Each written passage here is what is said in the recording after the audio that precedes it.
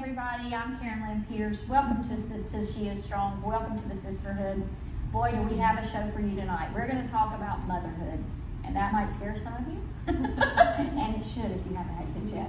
But it is the most wonderful, trying, amazing, incredible thing. I have a group of women on the couch with me tonight that I can't wait for you to hear their stories and how God's going to use them. It has been a trying week, but that just means that God is going to show up and show out. If you happen to hear a train, we are in Calera, Alabama, and if you know, you know. And if you're not from Calera, there's a train literally right outside the store. We're just going to keep walking, so we hope you stay for that. Just listen to the train, let her munch in your childhood. Do this like my grandbaby does. My name is Karen Lynn Pierce. I'm not just a mom. These are not just moms. We have lives and loves and jobs and all of those things. So we're going to I'm going to introduce you to everybody. Everybody's going to introduce themselves, tell you about themselves so you know them. Again, I'm Karen Lynn Pierce. We together run She Is Strong, but also I am the wife of Kane. I am a real estate agent for Keller Williams Metro North, by the way. Shout out to my job, who I love. And I have two incredible daughters, Megan and Peyton, who are the greatest gifts, except for my grandkids. Kidding, I love them all, but being a Lolly is just a pure joy. And I am eat up with it. I'm going to admit it, I have way too many pictures on my phone. I'm sorry, but I'm not sorry. And then I have two son-in-laws who are amazing. I have Dalton and Dylan. They are incredible people and men who make my daughters better every day. They are just God sent. I prayed for them, and boy, did He show up and show out. And so I am and then I have 9 brothers and sisters. You may not know that about me. And they have significant others. I have a wonderful family. And I'm just grateful every day to get to live this life. But tonight we're going to talk about being a mom and that part of our lives. And now I'm going to introduce you to Miss Ashley, who's going to tell you about herself. I'm Ashley Hodgins, native to Calera and all the trains. I am married to my husband, Jonathan. We've been married for a little over 8 years. And we have one wonderful, rambunctious, red-headed little boy named John Clark. He's 2 and a half. And we have a dog. His name's Maverick. He's also wonderful. I was a fur mom before I was a human mom. I'm a nurse practitioner. I work at Greenview Medical Center in Birmingham. I find my purpose in caring for patients, and my purpose in being a wife and a mother as well. So. Hi, I'm Sarah Harris, and I'm a mom of 3 children. I'm a teacher. First, we'll start with that. I'm a teacher of little bitties. They're first graders. And I'm a mom of 3.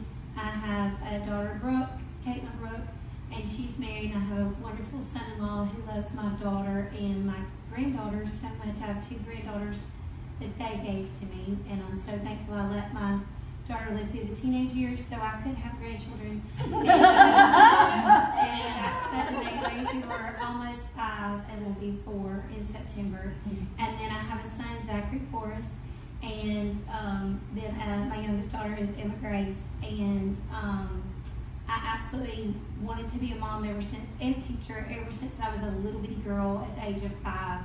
I knew that that's what I really wanted to be, and felt that purpose on my life at a very young age. And so I probably put too much into it sometimes, poured too much of myself into being a mom and a teacher, to where it overtook sometimes, but I find so much joy in that role in my life.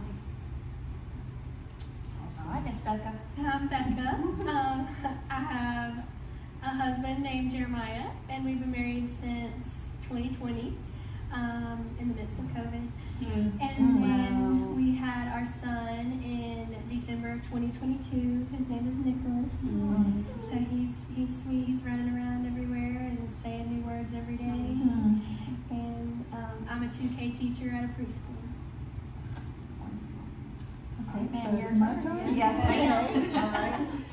My name is Connie McDonald. Let's see, I am a paraeducator. So I'm joining the teachers here. I'm a paraeducator. I have been married to an amazing man, Samuel McDonald, for about 32 years. Wow. Awesome. I'm very grateful, and I don't know what I'll do without him because he keeps me in check. And there I go.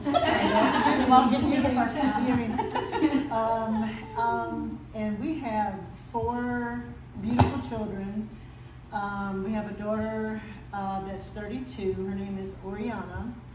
Not 32, 36. We get in trouble. Ooh, and she'll be 37 next week. We have twin boys, Christian Blake and Brian Christopher, that are 29. Brian is married to my beautiful daughter-in-law, Cheyenne. And God also blessed us with our daughter, Jada Marie McDonald. Unfortunately, 4 years ago, we lost Jada, but she is with the Lord, and He is taking care of her right now till we get to see her again. Let's see what else I want to say. And I'm also taking a new adventure in my life. I have been out of high school now over 40 years. And I've just decided to go back to college. And so I'm pursuing my bachelor's in sciences. So, and I want to be a special education teacher. That's what I really want to do. And I also would like to be a reading interventionist as well. Wow. But I'm very grateful to be here. Today is Jada's anniversary of her 23rd birthday today. And I just know this is totally God that I'm able to be here today and to be with you guys and to be surrounded by other godly women and just to learn. I can't wait to hear you guys' stories as well. Thank you for letting me share. Oh, thanks. Wow. We cannot wait. Wow. Thank you for being here. Yes. On such a special day. That was just Big God. step. Yes, that was just God. Congratulations. My name is Lisa Venable, also known as Mamie. Okay. My story, I've been married twice. And my last husband, we've been married 39 years, and he went on to be with the Lord 2021. But during that time, I had a child that I birthed, Charles Michael Jones. And then I had another son come into my life, Michael Bruce Venable. And the beautiful thing about him is that he, before Bruce and I married, Bruce brought him to my mother's house. I don't want to cry, I'm sorry, excuse me. And he asked me, Michael Bruce asked me, he said, can I come live with you and Daddy? And he was, I believe, 11. And from that moment on, I just stepped in. He was just like mine. So the bad, the good, and the ugly. That's right. And some of the things they tell me about now that him and Michael did on the beach. That we don't know. Stop. Don't tell me anymore. Anyhow, Bruce had a daughter named Stephanie, and she stayed with us for a little while, and then she wanted to go live with her mama. So I think I come under that category, and y'all correct me if I'm wrong now, because I'm in another generation, y'all. I represent the 70-year-olds. It's called blended. That is it. I blended. Me and Bruce together, we blended for 39 years.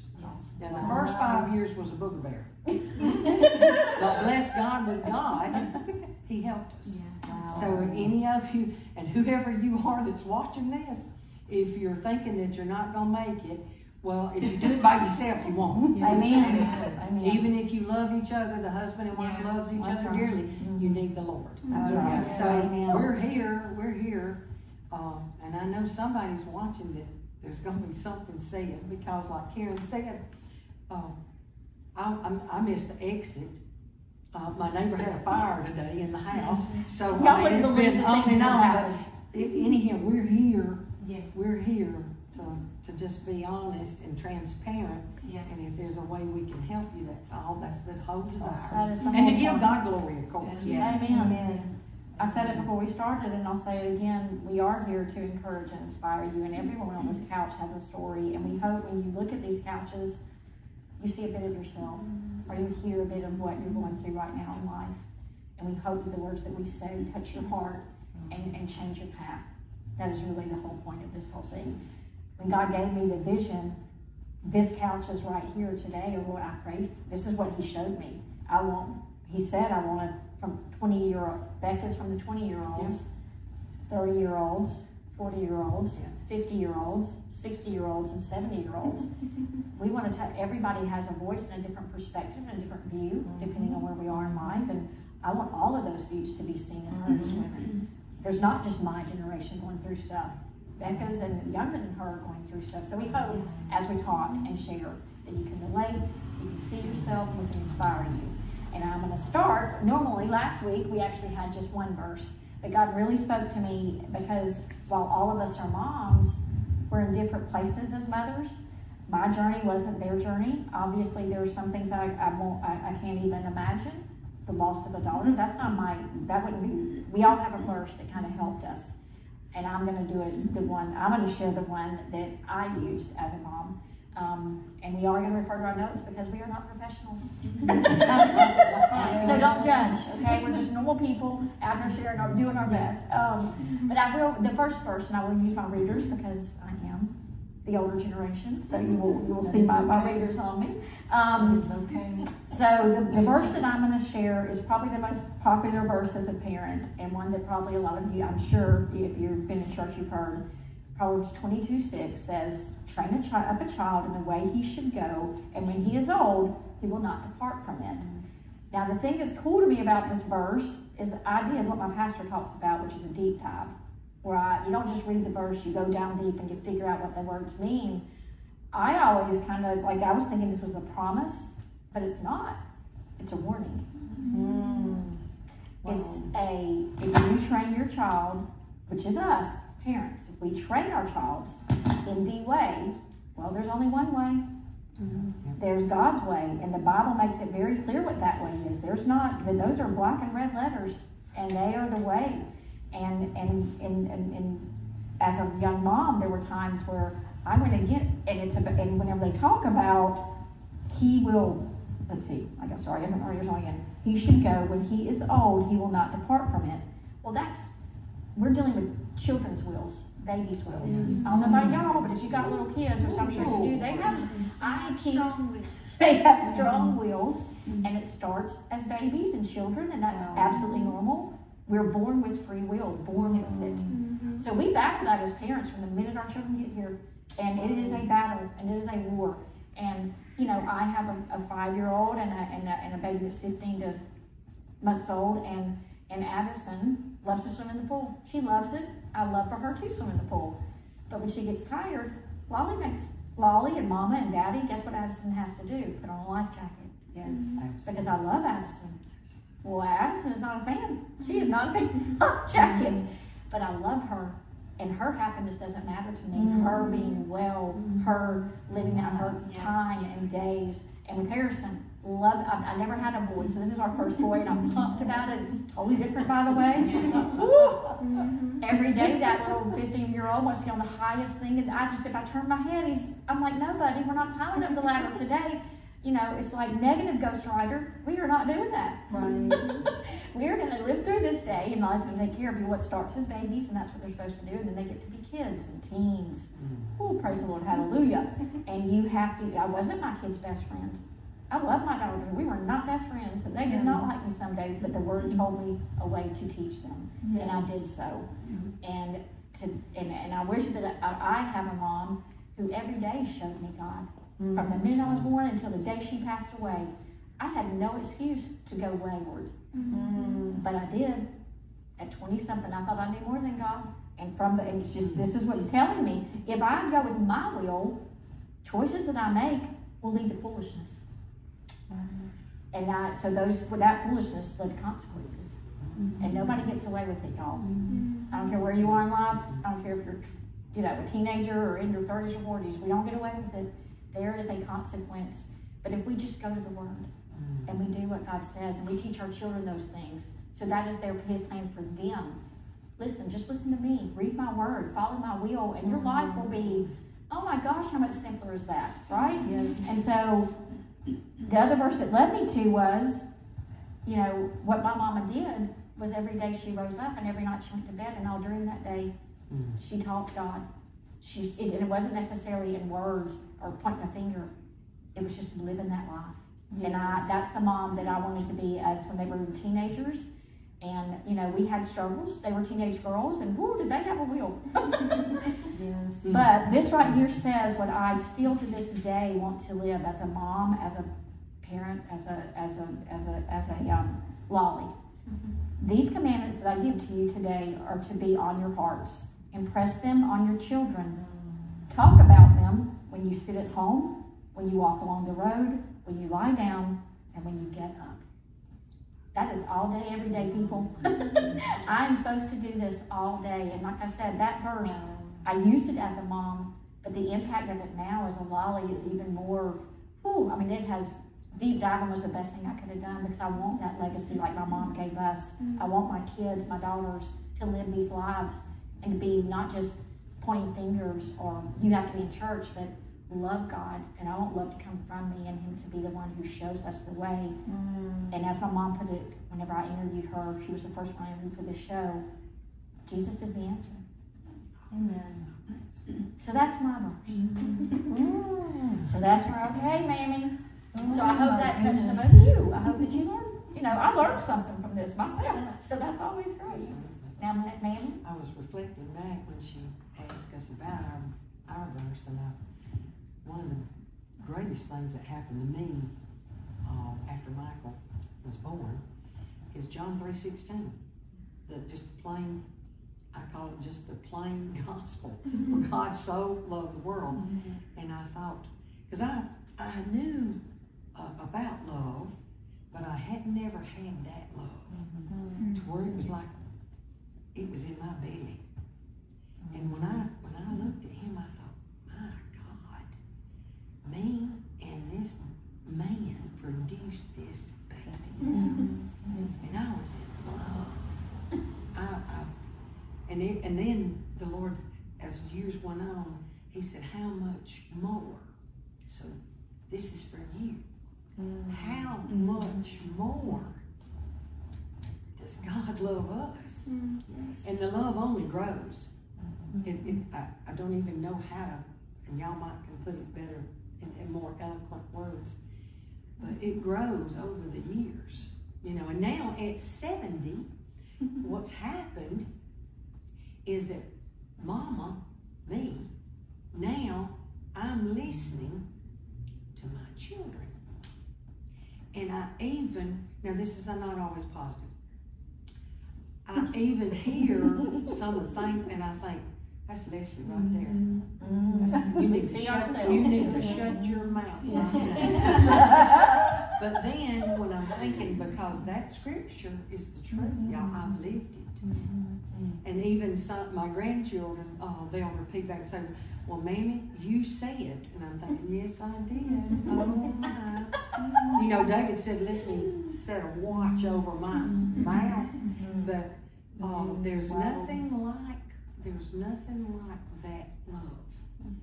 And I know even God, even all the mistakes, the bad decisions, I know I learned about the love of God through my children. Let me say this and I'll shut up, please. I'm not telling you to stop talking. The other son, Michael Bruce Venable, which was Bruce's son, after I got a little bit further in the marriage, when I realized that baby, and he was 11, but he still was a baby. He chose me. And he listened to me. He still listens to me. Of course, now we're sort of the roles are changing. Yes. I listen to them. Yes. They'll both of them will call and say, let me discuss this with you. They'll tell me what Pastor Chris said or so-and-so said, the pastor said. Yes. And we'll go through it and we'll talk about it. But I'm thinking, wow, it really has helped me. They get so wise. Oh, they got, yeah. My daughters are so wise. I was like, Absolutely. I don't remember being that wise at that age, but thank the Lord. But now, see, now I am so thankful I can listen without judging. I can listen, and I can heed their words, you know. Because they're out there, they know things that I don't know, and I know that they're protected. So, thank you for letting me share. Absolutely.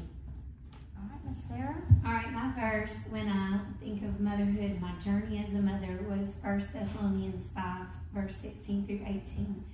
And it says, rejoice always, pray without ceasing, give thanks in all circumstances, for this is the will of God in Christ Jesus for you. And so the way it helped me was just, or still helps me as a mom, is just remembering my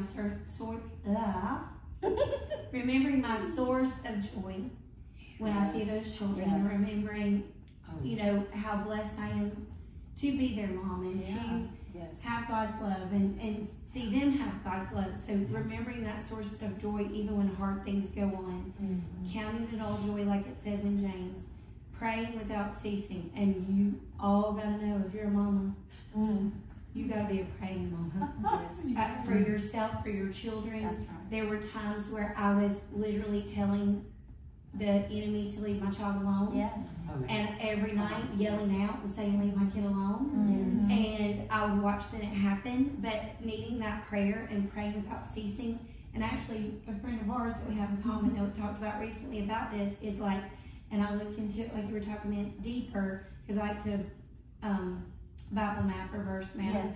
And talking about how you're in a prayerful state at all times. So you're speaking little inner prayers, quick inner prayers to God all day long. And so it's not that we're praying constantly, it's that you're having this constant conversation with your best friend where you're just like, hey, guess what just happened? Or guess what I need your help with? Or can you give me advice? And so praying without ceasing. And then the last one, giving thanks in all circumstances. So when you're going through a trying time with your child, when it's challenging when they're toddlers, when it's challenging when they're teenagers, when it's challenging when they're young adults, because every stage has that, is looking for the little glimmer of gold in every age, in every situation. And so, and giving thanks for that. Giving thanks for the trying times. Giving thanks for the gold that you see in that. Because that is God's will for your life. Is those things. And so that's what sticks out to me as a mom. And what helps me. So, Spotlight's on you, sister. Are you ready? Oh my goodness. Well, I guess what I'm thinking right now is I kind of don't even quite know where I want to begin as I share. Let me put it to you this way. So I have always wanted to be a mommy. I relate to you, Sarah. I've always wanted to be a mom. And I am so grateful to be a mom. I'm so grateful for each and every one of my children. You know, before I became a paraeducator, and you know, I was a single mom in the beginning. At first, I was a single mom, and I had a child at the age of 21. And I will never forget just how all the sacrifices that I had to make. And you know, bringing another life into this world really made me think about how much better I had to be as a parent, as a provider. But it challenged me in my walk with God. It challenged me to become a woman of God, because I didn't want my daughter to be brought up in just any type of household. I wanted her to know God. And that was after I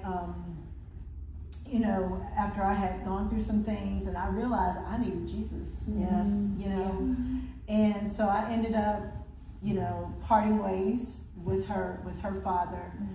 And I was like, am I going to choose this man over Jesus.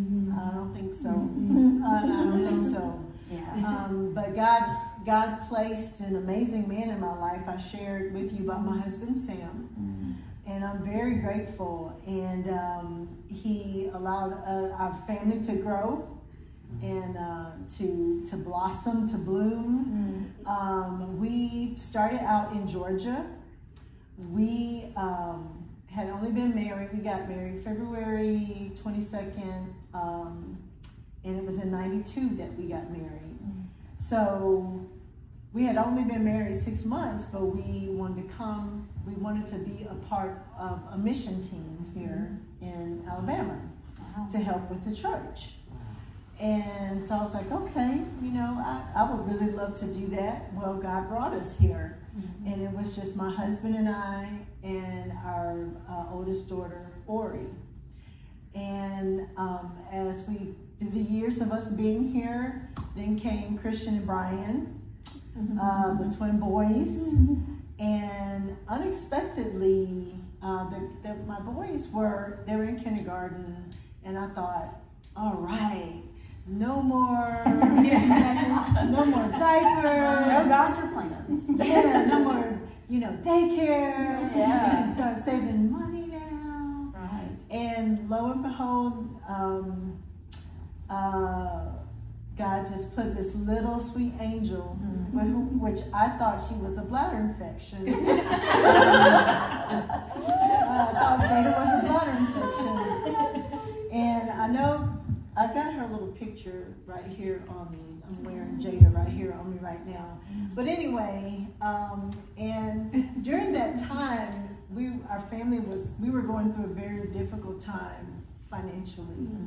And I was so worried that, how were we going to make it? How, here we are living in this tiny apartment, a family of 5. We're about to add another addition. How are we going to make it? What's going to happen? And God really showed out.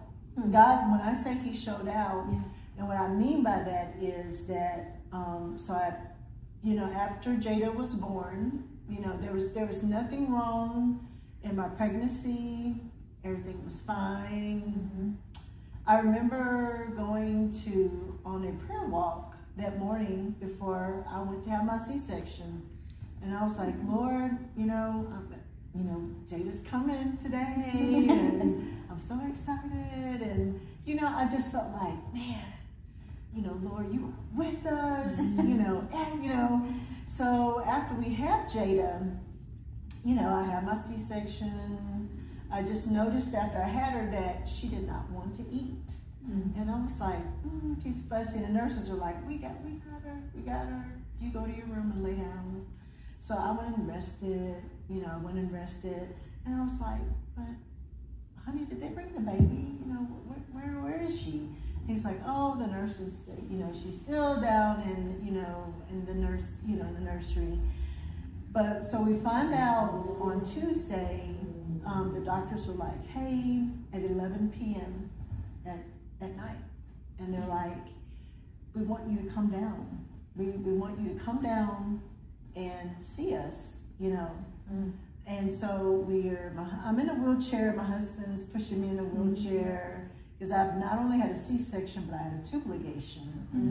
And so I'm like, we're waiting because we're thinking, oh, we're going to go see our baby. As soon as we walk in, the doctors, they block us and they say, no, we want you to come in this room and talk with us. We want you to come and talk with us. And they, proceeded to let us know that our daughter had congenital heart disease. And that, make a long story short, if we did not get surgery, that Jada would die. Wow. She would die. And they're like, well, this is what we suggest, we suggest that you go to Boston. And, we're kind of looking, my husband and I were looking at each other like, what are you talking about? We're trying to grasp everything that's been said to us. And we made the decision my husband asked this cardiologist, if this were your child, what would you do? And he said, I would take my child to Boston, because at the time UAB couldn't accommodate the need that she had. Wow. So anyway, to make a long story short, I'm gonna fast forward a little bit. So Jada does go to Boston. Jada goes to Boston. She has that surgery. She makes it through the surgery. She is, you know, she's doing well. And we end up having to go back for second surgery. And that was unexpected, but we did have to go back. And we fast forward 16 years down the line. Wow. So she is 18. Oh, wow. She's 18, and amazing. Yeah, she's 18. She's a beautiful, thriving young lady. Jada was born with the George syndrome, which is a maldeletion of the 22nd chromosome, which caused her to have issues with her learning. So she had intellectual delays, learning delays. So, you know, so you can imagine what life was like for her. You know, it was a little tough, and you know, through school and everything. But one thing I could say about Jada was she was the happiest young lady that I've ever known. She's very happy, enjoyed life, loved to hug people. She was just an incredible young lady. And I'm so grateful that God said, hey, you know, you're gonna have this little bladder infection. and something that I didn't say beforehand was that I was on birth control pills. I was on birth control pills, and what happened was I missed a couple of days. I missed a couple of days. That's a story for a lot of you know? And I was like, what? You know, blown away by it. So I'm going to fast forward my story a little bit because it's a very long story. So that's why I'm fast forwarding, because I want everybody to be able to share. But so we find out in December of 2019 that, you know, Jada's not feeling all that great. And she had been complaining to me. And she said, Mom, she said, I feel like when I'm walking around school, I feel like I want to just pass out. And I said, Jada, I said, man, I need to talk with the nurse so that anytime that you feel that way, that we got a buddy system for you, or somebody can walk you to the nurse. And, you know, so we, you know, kind of talked about that. And so in November, we were having Thanksgiving dinner with friends, and we noticed that she was very tired. So that was in October when she shared that with me. And then in November, she was, you know, still just very tired. She would go to school, come back, do her work, and just lay down, very fatigued physically. And we kind of noticed her perspiring heavily and not have done anything, and she was perspiring. So, and that was, that's kind of scary when you see that with somebody, because you know something's not right, something's going on. But so we went to the doctor December 15th of 2019. We went to go and have they like took a camera and put it down her chest, because her throat went down her chest, because they wanted to see what her heart looked like. We wanted to see if we needed any more surgery. If we could even do another balloon procedure, because we had done a lot of those. And they took her back, and when they came back to us, they were like, man, y'all done fast. Did y'all do that fast? And they sat us down and they said, we can't do another balloon procedure. You know, we're gonna have to do another open heart procedure. And you know, my husband and I were like, you know, we just kind of took a deep breath, and And both of us were afraid. Both of us were scared. We were like, okay, so the 2 surgeries that she had, she was like a toddler. She was an infant, a toddler. Now she's a young lady. She's a young lady. She's 18. So we had to sit down and talk to her. We had to sit down and talk to her about the surgery, what she was going to experience. We also had to ask her questions like, do you want to have children? And the reason we asked that question is if she had gotten a mechanical valve that in some way would affect her from having children. And she was like, no, I don't want any children. I want to stay single all my life. I don't want children, you know. And she was just so, she was so funny and so carefree about everything. And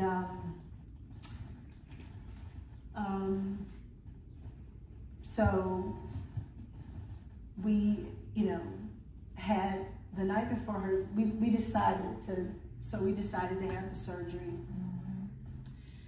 And so I will never forget that Wednesday night before her surgery, my sons, we all had a dinner together. We all had spaghetti, which is her favorite meal. We had spaghetti together. And we just had fun laughing and joking and talking. And my dad said, I want to pray with you guys. So after we ate, we all got on a conference call, and you know, we were all praying with my dad. And you know, I was just like, okay, God, I trust you. God, I know you got this. And I'm not, you know, trying so hard. We were trying so hard just to be faithful and to trust God, you know. And that night, there was a lot to do. There was prepping her, getting her a shower, getting her ready, making sure all the sheets were clean on the bed, just everything to make sure she was ready for that procedure the next morning. And so Jada wanted to play with me. So she was going, you know, like, Mommy. And I was like, I was so... We know that, just trust me. I was stressing and I was not in the mood. I was not in the mood to play. And Dad was like, Jada, don't play with Mom. You know, and so then we got into this little teeny tiny disagreement, little argument that night. And it was over something with the cell phone, and I realized that she had not one of our numbers in her cell phone, and she had all this stuff on her cell phone, and I was like, Jada, where's your numbers? Where's your numbers on your cell phone, you know? So she was upset with me, and I said, I'm sorry, Jada. Please forgive me. I'm sorry. I'm tired. I know you're tired. She said, I'm going to bed. So we got up the next day, and we're heading over to Children's Hospital. We tell her brothers bye, tell her sister bye, and we're in the car, and Jada loves the song Jesus Alone. And so it's like, Jada, what do you want to hear? You know, we're on the way to the hospital, and she wants to hear Jesus Alone, and we're listening to it, and we're singing. And she's like, Mom, I'm so glad that she said, you know, when I have my surgery, you know, man, my heart's going to be better. And, you know, maybe I can play softball. Because she was never able to do any sports or anything. So, fast forward, you know, we had our surgery. And, you know, it's taken them a little while to do her surgery. It took a lot. It took maybe a couple of hours, 3 hours longer than we expected, which made it about 8 hours. And so, you know, the surgeon finally comes and says, you know, Jada made it through the surgery. It was a tough surgery. They didn't do the mechanical valve. They did a tissue valve. She said she made it through the surgery, and I jump on my phone, and my husband's on his phone, and we're like, oh, hey, let me tell you, Jada made it through the surgery, praise God. You know, like we're all so excited. And and then I'm out talking to other people. Their children are in surgery too, so I'm talking to them. We're just, reaching out, talking to other people. And 25 minutes later, this social worker comes over, and she's like, hey, can y'all come here? So they called us into a room. And she said, we sat down, and she said, Jada has coded. She coded. And I was like, what are you talking about?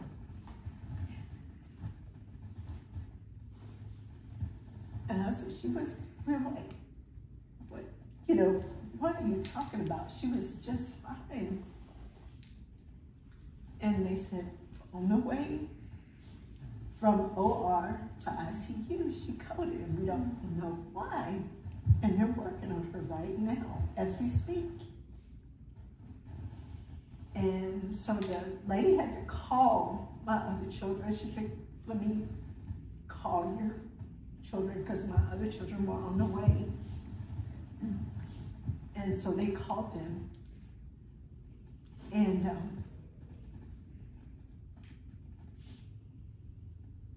basically what ended up happening is that they got her back after 30 minutes. And I was like, okay, maybe we got some hope here, And then the cardiologist was like, the surgeon was like, now let's not get too happy, because it's been 30 minutes. It was 30 minutes. And my husband and I really took offense to it, because we're like, you don't know what God can do. You don't know what he can do. And so anyway,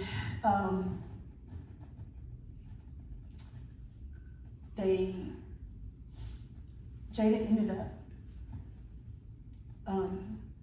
holding on for about 10 days. She held on for 10 days. And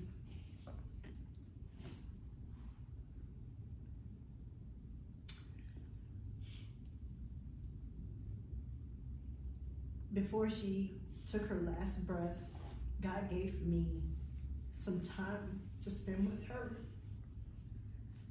And I want to read something that I wrote. My son, Christian, and his girlfriend gave her this cat journal.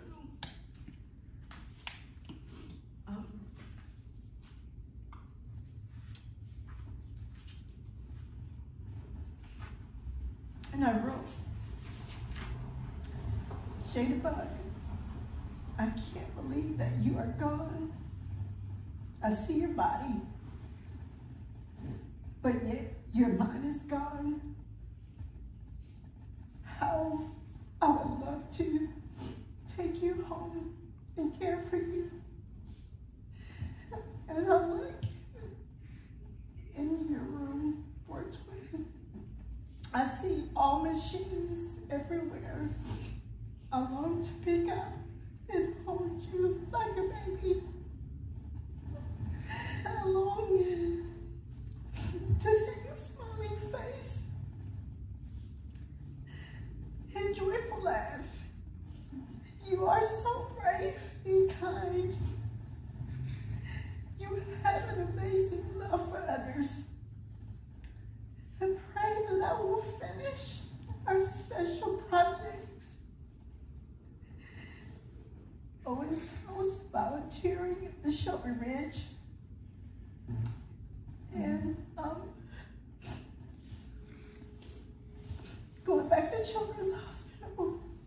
Please forgive me for the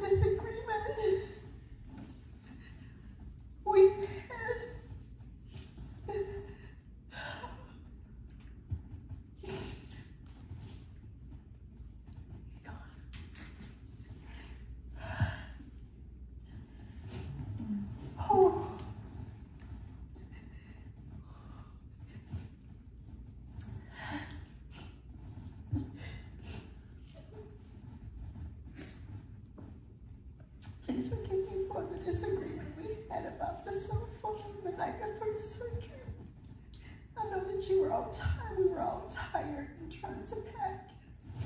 Only if I had known that Thursday, January 30th, 2020 would be the last time that I would really see you and spend time with you. I'm so grateful that God gave me the opportunity to get you ready for the surgery. I'm so grateful. And the nurses allowed me to bathe you on Friday. I'm so happy that you had great friends like Julie and Nina and Brianna from Calera High School. I am so excited that God allowed you to be able to attend Montebello High School. I couldn't be more proud of you, making AB on the road, going to the guitar club, and making new friends. I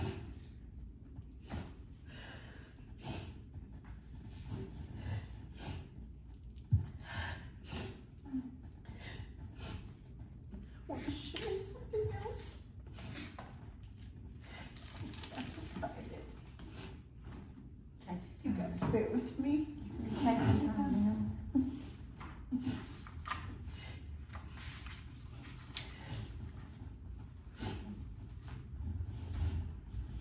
have a picture here that my daughter drew 6 months to the day that we laid her to rest. I had taken her to a therapy appointment, and the therapist would normally say, Jada, draw your happy place.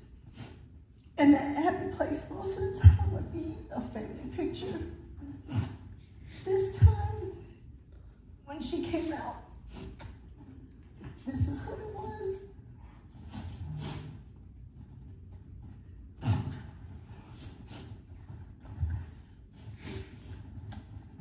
And she drew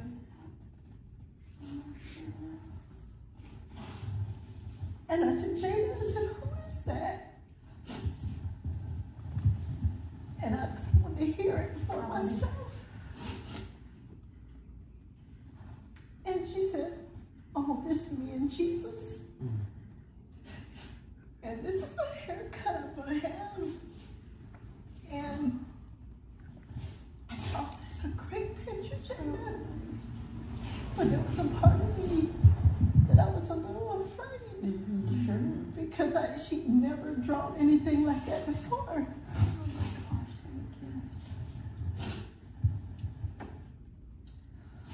And I thank you guys for allowing me to share. I know it takes a while, but I'm very grateful. No one could have prepared me for this.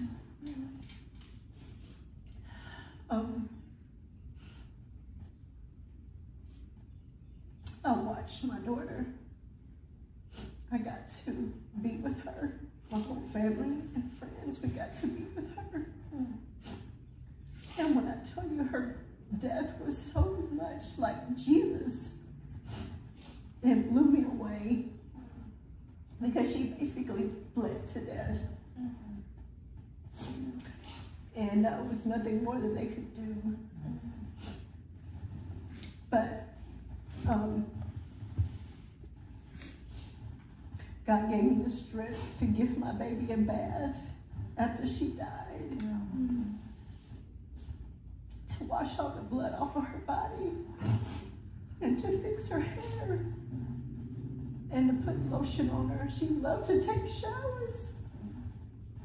And I wanted her to smell good. and prepared her. Yes.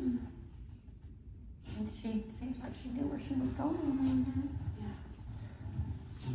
What a beautiful picture and this beautiful story, and I'm just in awe. There are no words.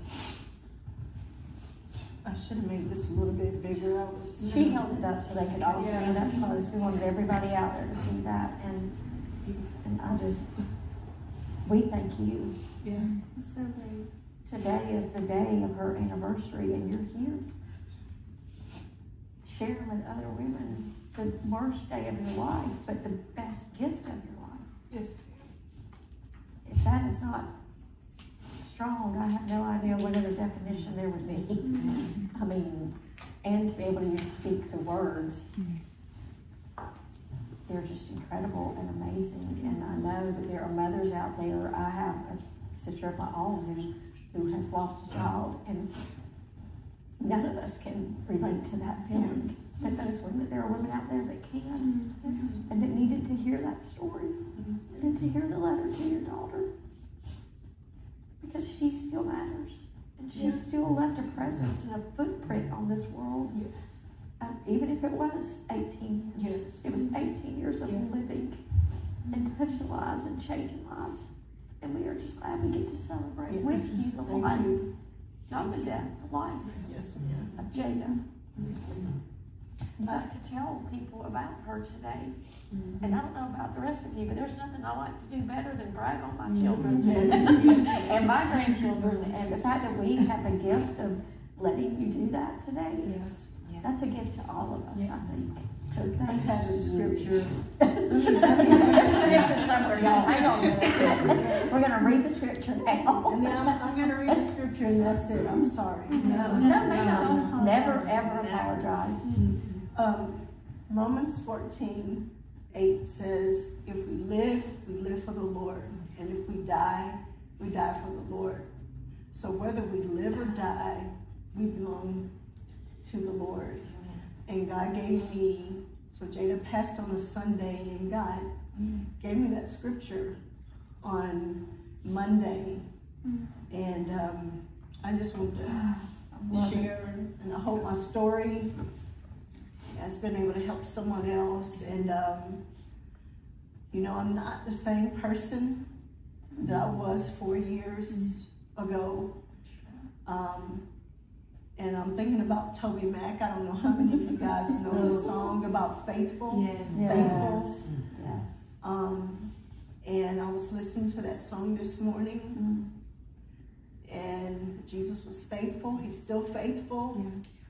I have my good days. I have my bad days. My daughter is buried right off of Highway 16.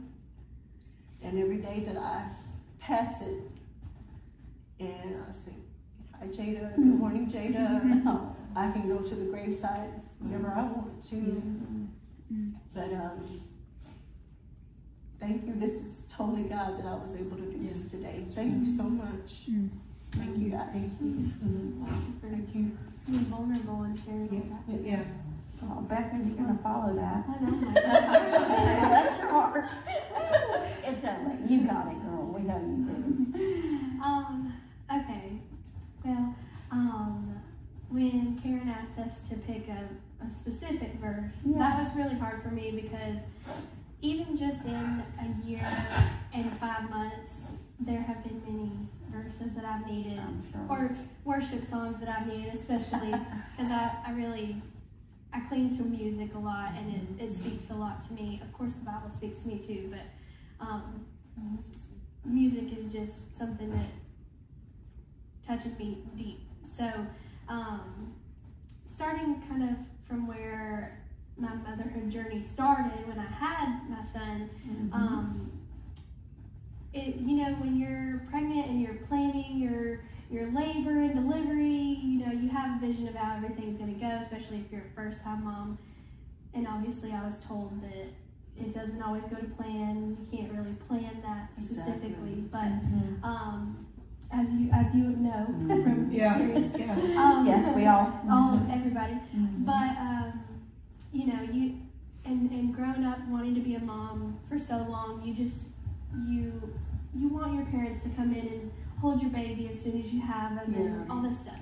So we'd gone in to be induced and everything, and it took all day, of course. But my family and my in-laws had waited in the waiting room all day. My granddad, everybody, and so he was finally born, and they brought him to me.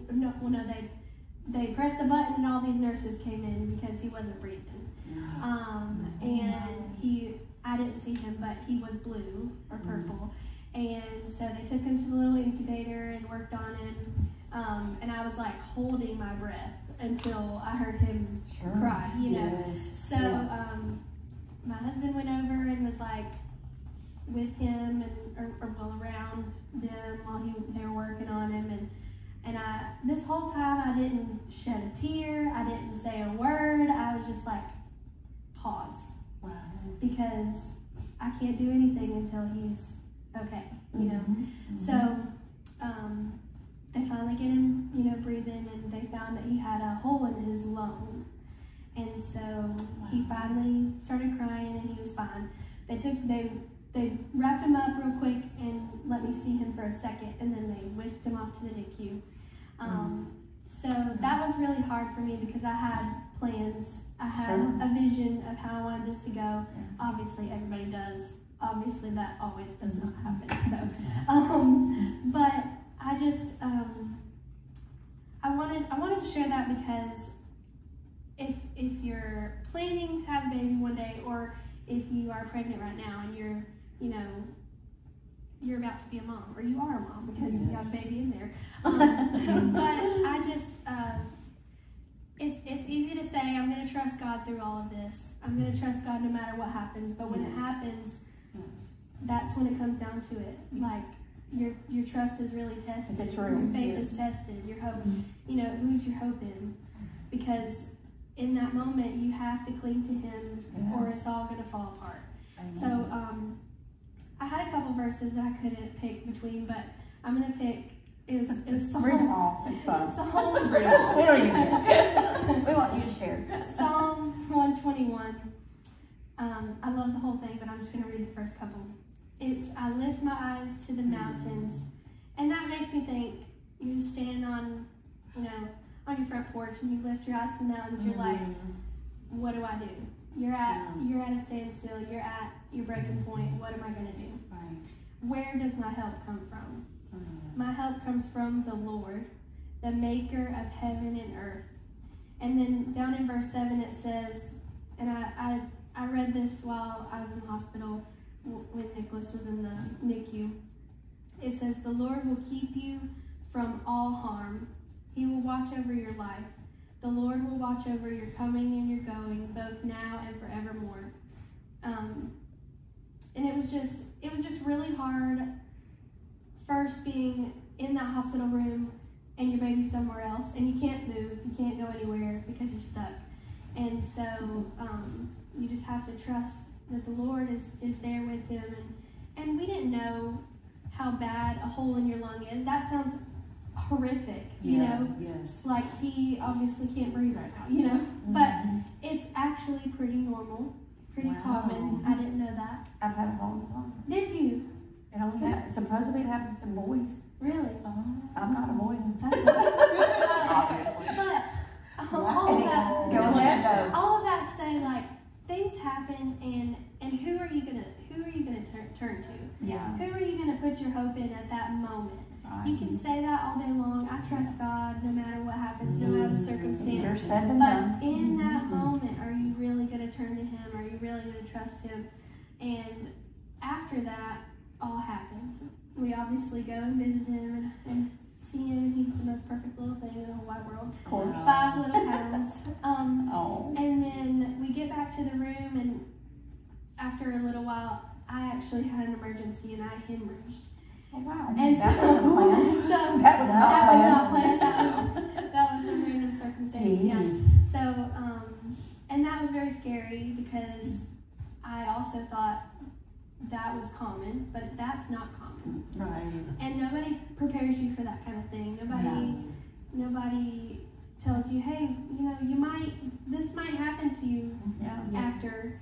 But it was very scary for me and my husband just having to sit there and watch, But, I mean, through it all, I I did not, it was very weird. I did not shed tears. I was just like stunned and shocked, kind of traumatized about what was happening because I wasn't prepared. And I just kept going through like worship songs in my head, like these are the words I'm trying to speak to my spirit while this is happening, and I just couldn't like really get it out, but I had it in my head because I feed my heart those things on a daily basis. So whatever you feed yourself, it's gonna come out in those traumatic moments and those unexpected times. So just keep, keep feeding your spirit what you need, and as a mom, I mean, I'm all over the place right now, of course, but you are perfect. Yeah, it's just motherhood is so unexpected. Even just in 15 that is the wisest thing I've heard, because you are absolutely right. Even just in 15 months of being a mom myself, unexpected things come. So, and you are a testament to that too. Yes, obviously. Yes. Wasn't that the name of the book that they do? Expect the Unexpected? Is that a pregnancy book? I thought it was like what expect the unexpected. But Expect the Unexpected should be the name of that book. It should be Expect the Unexpected. Somebody needs to write that book. Becca, you should write that book. We got a new plan already. It's a good name, good name. But really, I mean, it's just, that's bad, I guess. I love it. But so wise. You are 20-something. 25. 25. Yeah, that's right. You're May's age. No, May's 26. You'll get on to me if I don't, like you. Who forgot the age? Was it you? Somebody? You forgot the age. I forgot the age. So I'm 57. I'm sorry, I forgot to tell you, but I'm 57. I'm close to 60. Hey, that's close enough. You know what? You were supposed to be here. Yes.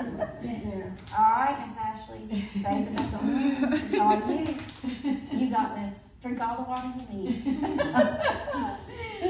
saved me for last because you know I'm going to go over my 7 minutes. Oh, yeah. 7 minutes and 45 seconds. Queens, you are time. Go ahead. So I'm not going to share my scripture just yet because it comes kind of later. That's fine. In my story. Okay. My journey to motherhood was not normal, or what most everyone goes through. Right. Now there are people who walk the same road that I've walked. We'll go back to 2015. That's when I met my husband, and that's also when I was diagnosed with endometriosis. I remember waking up from surgery, and my husband, at the time my boyfriend, was there. My mom was there, and I asked the question. I said, "Did they find it? Do I have it?" And my mom said, "Yes, you do." And I remember in the recovery room, I burst into tears, knowing what that meant for me in my journey to motherhood, knowing that it would not be easy. It wasn't easy for my mother either. Jonathan and I got married in 2016. 2017, I was in school to get my master's. 2018, I graduated. The plan, you talked about plan. The plan was, after I finished my master's, for us to start trying to have a family. I lost a job. 3 months after that, my husband was in a really bad car wreck, causing us to miss my best friend's wedding. 2 months after the bad car wreck, he was septic, and we were in the hospital on Christmas Eve. So nothing was going as planned. Finally, everything kind of settles out in 2019. Everything's better, and we start trying to have a family. Month after month, no success. Finally, in 2020, leading up to 2020, in my mind, I had this struggle with, God, why not me? Why not me? Why not me? What am I doing wrong? What did I do wrong, God? In January 2020, I told myself, I said, you're going to get your relationship right with God, and then He's going to see fit to make you a mother. And I started a Bible study with the ladies at my church, and then when I finished that, I went and I bought another Bible study and another one and another one, and then COVID happened, and I kept going, more Bible studies, and in May of 2020, we were referred to a reproductive endocrinologist, Alabama Fertility, and again, still in my mind, God, I'm spending all this time in your word, and now I'm trying to become a strong Christian woman worthy of being a mom, and it still wasn't happening. And so we went through 2 medicated cycles with no success. We did an IUI with no success. And then August of 2020, Jonathan was working out of town, so we kind of had to take a little break from things. And my small group, my disciple group at church, we had started a Right Now Media study, the book of James, led by Francis Chan. And I was preparing for our Tuesday night gathering, listening to Francis's teaching, sitting at my kitchen table. He goes to James chapter 1, verse 27. Religion that God accepts as pure and faultless is this, to look after orphans and widows in their distress, and to keep oneself from being polluted by the world. As Francis Chan read that verse, I did what I'm doing now. The tears just started to fall. Wow. And I said, God, is this you calling me and Jonathan to adopt? Wow. Is this you calling us to foster? Wow. That same weekend, Jonathan was home. We were celebrating birthdays. He and my dad have birthdays close together. And on our way to my parents' house, I turned it on and I wanted Jonathan to hear it. And we pulled into Mom and Daddy's driveway, and I looked at him and, honey, if you're watching, sorry, I'm going to tell him. his eyes were leaking too. Oh, wow. And it was just kind of our confirmation that, wow, this is kind of what we need to do. So that was August of 2020. In the weeks kind of following that, I reached out, and I had been doing reading, and we had one consultation call with a adoption agency to consider private adoption. And I hung up the phone, and I looked at him, and I just cried again. I said, we can't do this. I said, there's no way. I said, we don't have the money. I said, we'll never be able to afford this. And so we kind of, put a pin in it, and eventually concluded that fostering was how we needed to go about it. And in, I want to say, March of 2021, we began trauma-informed parenting through DHR. And in May, we were licensed as foster parents. My disciple group, I know y'all are watching, they got together and threw a surprise baby shower for me. Something that I never thought I would have. It was gift cards and books and all these things to have for when we get that first phone call. We were licensed, and we were so excited and so pumped, and I called our representative at DHR probably at least once a week. Like, do you have anybody? Do you have anybody? Do you have anybody? Well, finally in June, we received not 1, not 2, but 3 children in our home. A baby boy, 9 months old, a 5-year-old little girl about to start kindergarten, and a 9-year-old that would turn 10 that August. They were all siblings, and we might have been a little crazy. A lot of people thought we were a little crazy. And they were with us for about a month. And that particular placement, each one of those individual children fulfilled a desire that I had as a mother. I wanted a baby. I got that in that 9-month-old. Wow. I wanted a 5-year-old that I was going to get to take to kindergarten for the first day of school. And I wanted a little girl who would be my best friend and go to Starbucks and Target with me like I did with my mom. And we did all of those things in the short 1 month that they were with us. In July of 2021, they left and they went to another home, which ended up being their forever home. So I have a peace knowing that me and Jonathan, we were the last foster home that they knew. Right. And the night before they left us, I sat down with the oldest because I told Jonathan, I said, she's not leaving our home without hearing the gospel. I sat down with her in the floor of their bedroom and I talked to her about how to know Jesus lives in her heart, and I shared the scripture with her, and she said, I did that at camp. She said, I did that at camp. She reassured me. She said, I know Jesus lives in my heart. And I had peace when they left us, as bad as it hurt. And I mean, and we cried, and I still cry thinking about how bad it hurt that night, going home to an empty house. Wow. But if the only reason they were in our home was for me to share the gospel with her that one night, That's right. then it wasn't in vain. We did what we were supposed to do. That's right.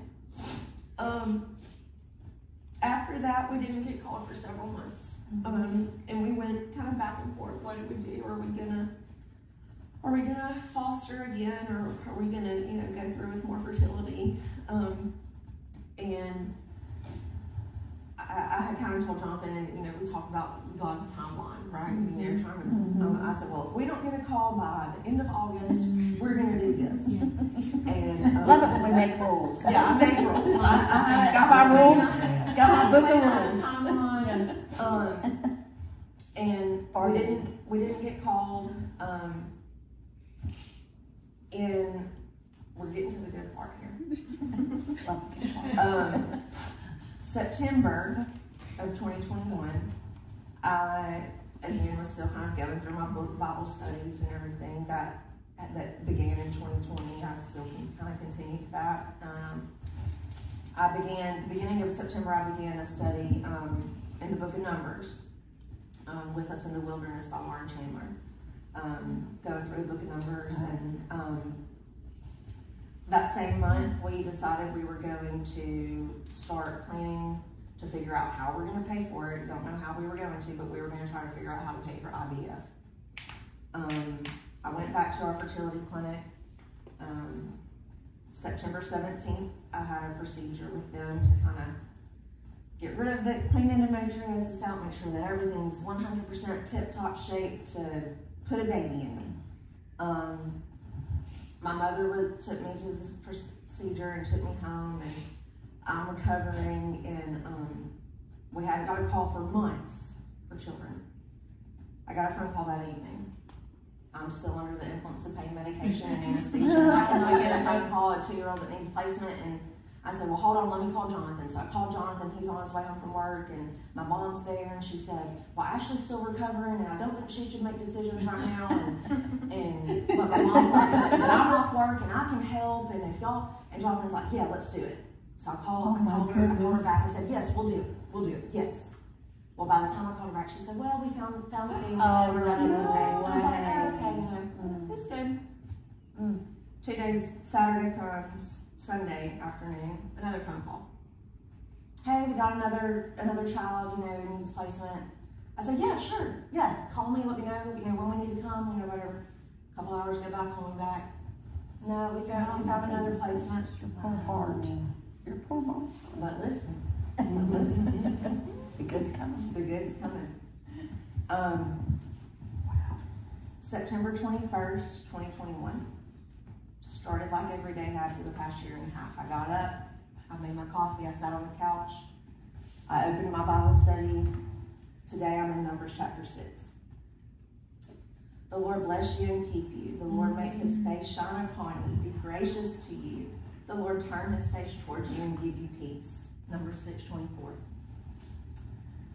A verse that I had hanging above the crib, which our 9-month-old had slept in. A verse that I prayed over our 3 children when they were in our home. A verse that I continue to pray for our child, wherever they are, whoever they are. That morning, God turned my heart from sorrow and lacking joy in the absence of a child in our home to love, and forced me to see the abundant blessings he had given me. I wrote a prayer that morning, thanking him for the freedom, the joy, and the peace I have in my salvation with him. I go to work. At 8:30 that morning, I get a phone call. I'm at work, I didn't answer it. It's not a phone number I don't recognize. I check my voicemail. Ashley, it's Angela Powell. Please return my call. Angela Powell is a doctor in Monroeville, Alabama. She is married to my father's high school friend, his college roommate, who knew what Jonathan and I had been going through. When I had heard that voicemail, my heart stopped. Wow. I said, immediately, has there been an accident? Or our friends Joe and Suzanne, are they okay? They live with other friends that live in Monroeville. I called her back immediately. I said, Angela, what's wrong? And in her very calm, soft, just peaceful, reassuring way, she said, calm down, nothing's wrong. I'm rocking here, I'm sitting here, rocking a healthy baby boy who was born an hour ago, whose mother wants him to be adopted. Will you and Jonathan adopt this baby?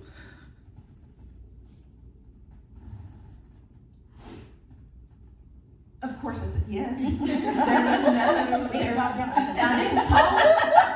I didn't call it. Even call it. I never in my life thought that this would happen. 6 minutes after that phone call, I received the first photo of my son. And thank God for live photos on iPhones, because I could press it and I could hear his cry and his little wiggling. I called Jonathan. At first he was speechless, and in a way he was guarded. I think because of the heartache we had been through in the months prior, saying goodbye to our 3 foster children. And then of course the questions come, well, how are we going to pay for it? What are we going to do? And I said, we'll figure it out. I said, don't worry about it. That's right. I said, we'll figure it out. And then finally, before I hung up the phone, I said the words to my husband I never thought I'd get to say. Congratulations, you're a daddy. Wow. The rest of that day was a blur. It was, of course, the biggest secret I ever had to keep in my life. I didn't want to, until things were pen to paper, I didn't. We told my parents, and we told Jonathan's parents, and of course my employer and my work partner knew, and my small group knew. And eventually I did have to call and tell my cleaning lady, because she was supposed to come the next day. And my house was a complete wreck. I wanted to clean up for the cleaning lady. And I had to call her and tell We all her. do that. And I had to call her and tell her, look, I don't have time to pick up. I got to go to Monroeville and get my baby. And at 11:04 that night, 15 hours after that phone call, Angela brought my son into an empty delivery room and placed him in my arms for the first time. Oh, wow. And the rest is history, but every single little detail, all the way back to when my daddy was in high school, God's had his hand on this. Monroeville is a small rural community, but I have spent many New Year's Eves at Joe and Suzanne's cabin celebrating the 4th of July. I even celebrated my college graduation there. It's just a very special family is what I call it. They're my friends within my family. Family. And so it's been amazing how God has been orchestrating this story. Long before I even fathomed John Clark Hodgins being my baby. And he was made to be a Hodgins, let me tell you. He's got red hair. His daddy has a red beard. His Uncle Matt has red hair. He looks identical to his cousin Summer. Isn't God cool like that? And I remember our friend that we talked about earlier. She's been my friend my whole life. I remember telling her in the throes of infertility and, you know, talking about fostering and adopting, I told her, I said, Haley, I said, I just want someone to look at my baby and say, they look like you.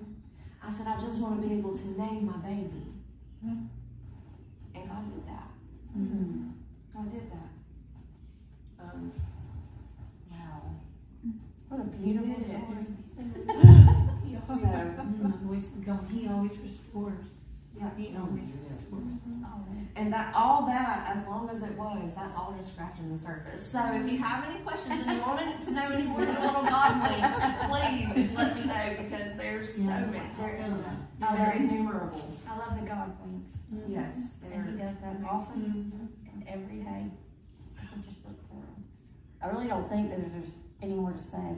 I think we have opened our hearts and our minds and our lives to all of you. As you sat here and heard these stories, my heart is, as much as it was broken, it was healed. Every one of these women said something that just resonated and hit me right between the eyes, and I cannot think or be more grateful for this group of women that came here today. We had other things to do, but God had his own agenda, and this was it. And I just want to thank all of you for coming. If you want to know about this Jesus that we keep talking about and referring to in this room, please leave a comment. Yes. Send an email. We are sheisstrong.sis@gmail.com. We just scratched the surface of the things that things that he's done for us, things that he has, fires and trials and tribulations. Like Mama said, the answer is Jesus. It is as simple as that. And as beautiful as that. And we want you to know him if you don't. And for those sisters out there that know him already, we hope that as you look at all of these faces in this room, that you are loved, you are enough. And that if you need something, even in our Christian walks, God never promised it to be perfect. But we are here for you too. If you have a prayer request or somebody you're praying for, or a lost or wayward child, you know, all of the things, just send us an email, leave a comment. The best way to get in touch with us is through sheisstrong.sis@gmail.com. But know between now and the next week, by the way, we have a bonus episode. We're gonna, instead of, we said we were doing it too, but you know, God, once again, we make plans and he changes them. This is Mental Health Awareness Month, and we want to give that attention that it's due. We do not want to ignore the fact that as women, we go through struggles mentally, and depression, anxiety is real. So please come back in a week. In the meantime, remember Proverbs 31:25. You are clothed in strength and dignity, and you can laugh at the days to come. Every woman in this room, as you can see, has done that.